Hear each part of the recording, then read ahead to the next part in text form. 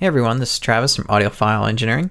In this screencast, I'm going to show you how to import audio into your documents. A few ways to do this. For one, you can select the File menu and then select Import, or you can select the toolbar icon over here and select Import there.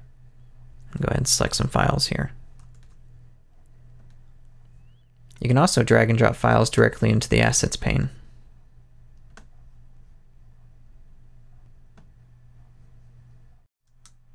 As you can see, when files are added to the Assets pane, they are arranged as overlapping layers. You can change this by going into the Preferences menu, in General, and at the very bottom, when adding new asset, deselect Add to New Layer. Since these are arranged as overlapping layers, if I wanted to arrange them consecutively, I just need to open up the Actions area and scroll down until I find Arrange, and then execute that action, and that'll arrange them consecutively.